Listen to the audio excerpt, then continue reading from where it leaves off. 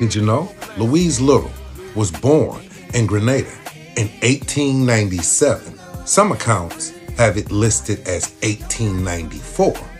She was the child of a Nigerian mother that had her at only 11 years old. Her mother was raped by a significantly older Scottishman. She didn't like her light skin and was ashamed of her white blood, attracting her to a darker skinned man that she met in Montreal, Earl Little, a fellow Garveyite. It is said that she spoke several different languages: English, French, patois, and even taught them the French alphabet.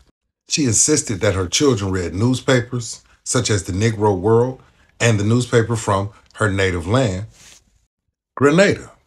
This beautiful queen gave us Detroit Red, aka Malcolm X. It's hustler culture. Follow me for more.